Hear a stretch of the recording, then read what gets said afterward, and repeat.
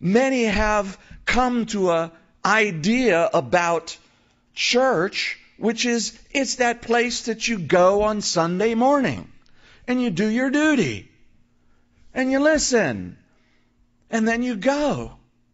But there's no connection. But that's not what God said to do. That would be taking His image of the church and saying, okay, you're all like living stones, and we're going to scatter you out over all the field. And that'll be nice. No, it won't.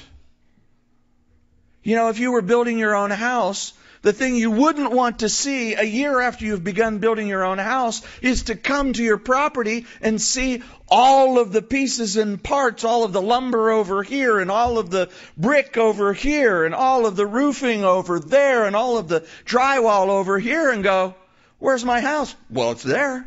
Contractor says, it's there. Think you get away with that, Manny? I don't think so. No, of course not.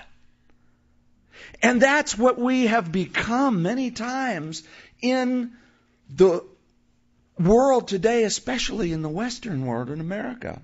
It's become like drive-through church. You know, we could have a family reunion. We could do a drive-through. We could set up a little thing right outside that door. We've already got the window started there, right over there. You know? You want fries with that?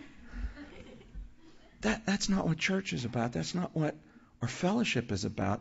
We're to be living stones being built together, fitted together.